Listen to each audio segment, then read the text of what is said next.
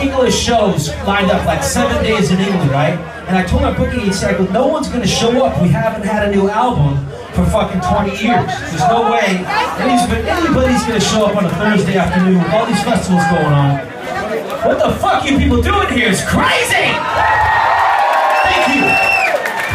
And, you know, this album fucking sucked, dude. It fucking sucked. We almost killed each other, and it's over and it's done with.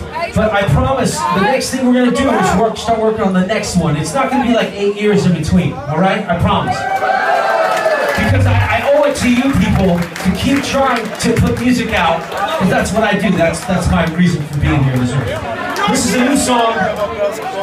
There's a new song about the media in America is very, very biased and very pro-war, very pro-fucking, everyone's a fucking terrorist. I'm a terrorist, you're a terrorist, I love your terrorist. And everything's a fucking terrorism, right?